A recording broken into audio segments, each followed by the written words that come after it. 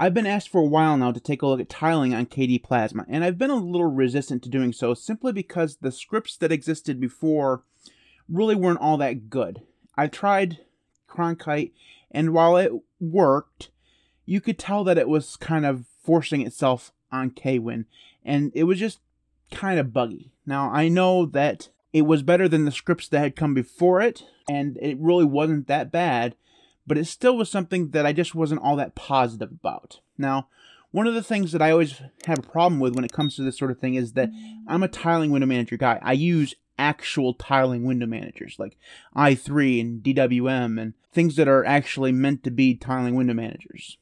And I find myself to be a little bit of a snob when it comes to things that imitate them. So when I tried Pop Shell a few months ago, I wasn't all that impressed because it's not all that customizable. You have a bunch of hard-coded key bindings in that scenario, and you can't change them. They're just there, and you have to kind of deal with it. So I'm always a little bit resistant towards making something that is not a tiling window manager, and then imposing rules on it that are kind of meant for things that aren't tiling window managers. So I've been a little bit resistant towards actually doing a video on a tiling window manager inside of Plasma. It's just two things that don't really go together for me. But then I was told about a script called Bismuth. And Bismuth is a script, I think it's a KWin script, that will allow you to make KDE Plasma into a tiling window manager.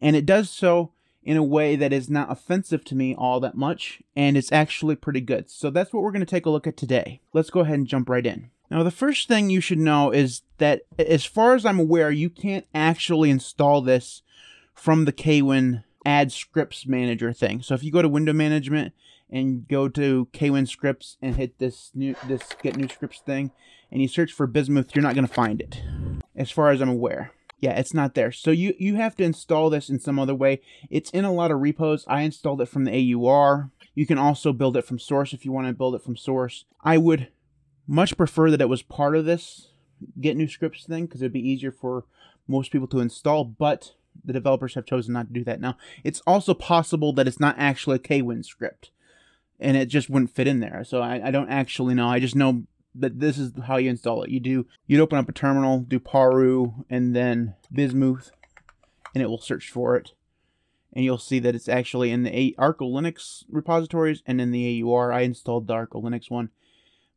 Turns out they're exactly the same. The point is that's how you would go about installing it. Usually from a repo. Now, once you've installed it, close out of settings, because it won't appear until you close it out and open it back up if you have it open. You'll find a new section here called window tiling, and you'll have to enable tiling with this button here, and then hit apply, and all your windows then will be tiled. So if you open up a new window, you'd get more windows like this. Now, one thing that I've changed is that by default, when you have two or more windows, you'll actually get a title bar. I didn't want that, so if you go to appearance here, you can actually turn that off, which I find really cool. That's something that, as far as I know, Cronkite wasn't able to offer. Now, it's possible that it was added in later on in Cronkite, and I just don't know about it, but when I used it, that possibility wasn't there. You had to do the traditional way of removing the borders outside of the tiling aspect of it. Now, we'll come back to the gaps here in just a minute, but the rest of the settings here are actually fairly intuitive. You can obviously enable or disable window tiling.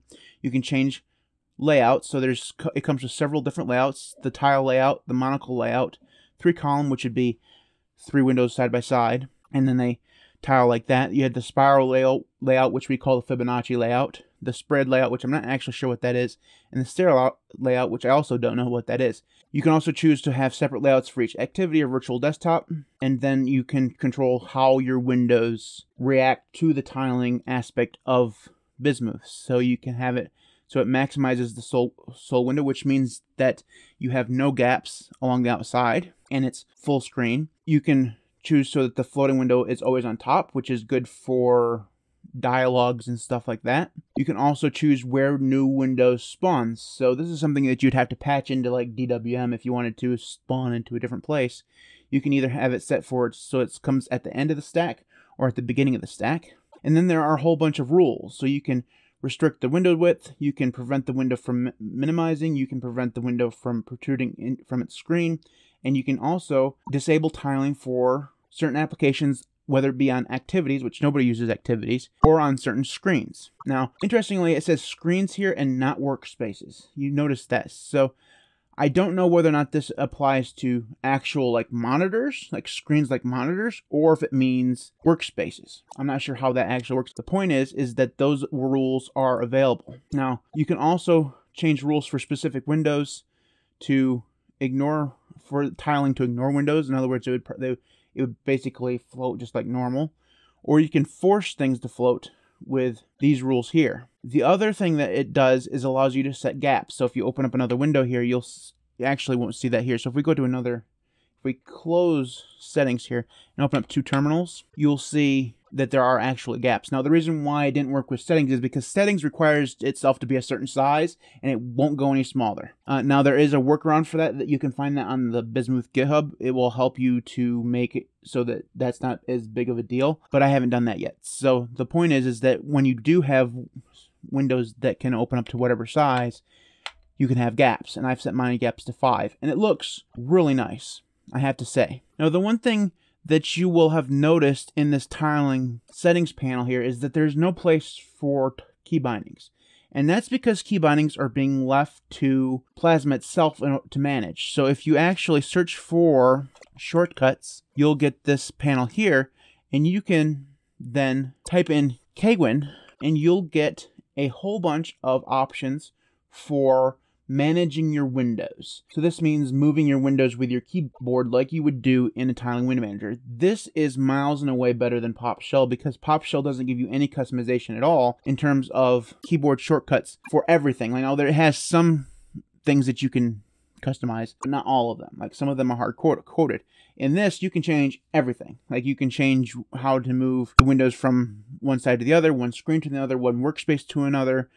You can change keyboard shortcuts to have them go from floating to not floating. The sky is the limit in terms of what you want to customize your keyboard shortcuts for. Now, obviously, this can be severely overwhelming if you're not used to managing your shortcuts, but frankly, it's not that big of a deal. For anybody who's used a tiling window manager before, this is a piece of cake. For me personally, I haven't gone through and changed hardly any of them, except for the ones to change workspaces and move clients from one screen to another. That's basically the ones that I've added.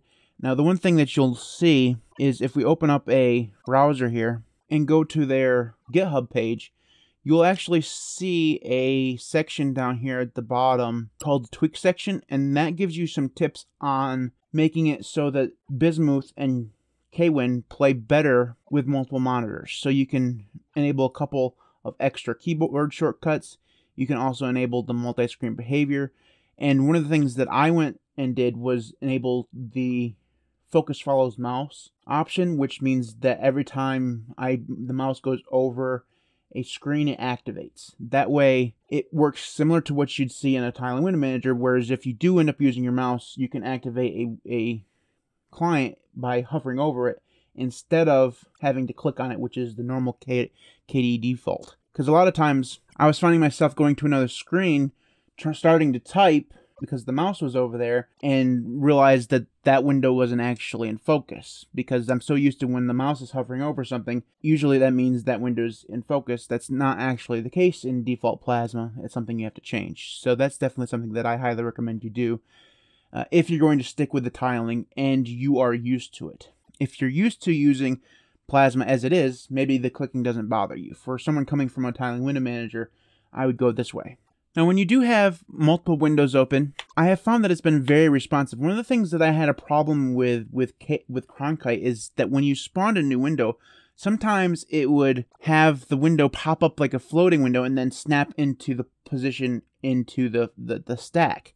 And I had the same problem with the Pop Shell on Pop OS, is that you could really tell that it wasn't meant to be a tiling window manager, and it sometimes bugged out. I've not had that problem with Bismuth at all. It's been very responsive, and you can open up as many windows as you want, and you can tell that it just works. Like, sometimes with even dedicated tiling window managers, you open up multiple windows, it can get sluggish. I haven't had any problems with that whatsoever on Bismuth in KDE Plasma, which is nice. There are also several different dedicated window tiling shortcuts that you can change. So you can change to different layouts using these settings right here. Now, some of them aren't assigned to anything, but you can, for example, do meta M, and it would change to the monocle layout, which means every single new window you open will be full screen. You can change to the previous layouts and stuff like that using the meta and the pipe symbol and the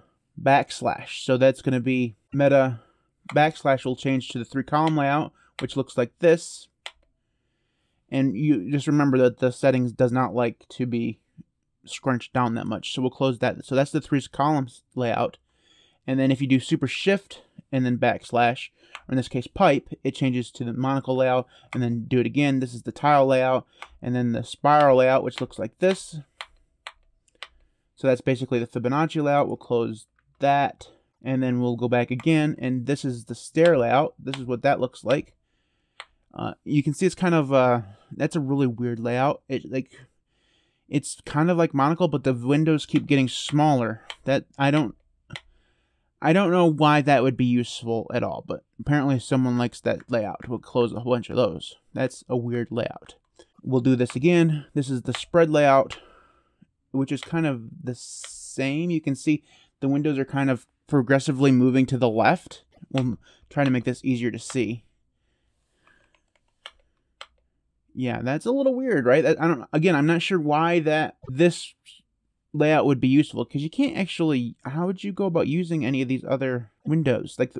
That seems like a waste of screen real estate, but whatever floats your boat. If you wanted to use that, you could use it really easily. Now we'll do another one. This is the 3-column, and then we saw there all the rest of them. So those are the layouts, and you can change those keyboard shortcuts just like you can change any other keyboard shortcut. So if you wanted to change this one, you just hit add custom shortcut, put in the shortcut that you want to use, hit apply, and that would change the shortcut. Now, that is Bismuth for Plasma KDE. I have to admit that this is actually very impressive. Now, I don't think that it's going to get me away from tiling window managers. There's still a mile above in terms of customization in a tiling window manager that you're not going to get here. So, things like doing a different bar. I mean, you could technically do a different bar here if you wanted to, I suppose, now that I think about it. But the point is that there's a different feeling, at least, to configuring a tiling window manager in a config file than there is configuring it like this. And maybe that's just me, and I'm, like I said at the beginning, a snob when it comes to tiling window managers, but I don't think that this is going to get me away from a tiling window manager. But I will say that if you are a Plasma user and you want to kind of see what tiling is all about, this is a great entryway. Give this a try. If you like this, then maybe a tiling window manager would be something that you'd be interested in trying out later on. And because it's kind of like a halfway point, because you get all of the benefits of Plasma here. You got all the customizations, you got the panels, you got the settings, all that stuff here already because it's just Plasma.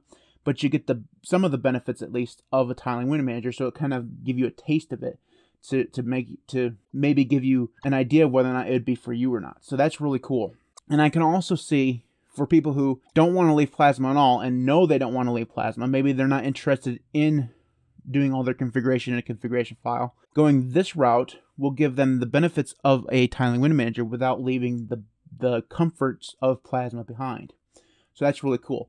And I have to say that I'm also very impressed with how stable it is. Now, I've been having some problems with KWin. Every time my screen goes to sleep, it forgets which monitor is which monitor, so sometimes my panel's on this one, sometimes my panel's on that one, and for whatever reason, the wallpaper just goes away. Like when I wake my monitors back up, the wallpapers are gone. Now, this has nothing to do with Bismuth. I should just point that out. That's just something that I'm experiencing because of Plasma. Don't know what's going on there. It doesn't really matter. I'm just going to go back to i3 anyways, so it's not that big of a deal. Anyways, that's it for this video. If you have comments on this, you can leave those comments in the comment section below. If you'd like to follow me on Twitter, you can do so at the LinuxCast on Twitter. You can support me on Patreon at patreon.com/LinuxCast. Before I go, I'd like to take a moment to thank my current patrons: Robert, Syd, Devon, Patrick, Fred, Kramer, Maeglin, Jackson, Nathan Tool, Steve A, CyberGuyLinux, Garrick, Samuel, Mitchel, Archsinner, JDawg, carnondated, Jeremy, Shaun, Odin, Martin, Andy, Ross, Marek, Camp, Joshua Lee, Peter A, Crucible, Dark Bandit 6, Primus, PM. Thanks everybody for watching. I'll see you next time.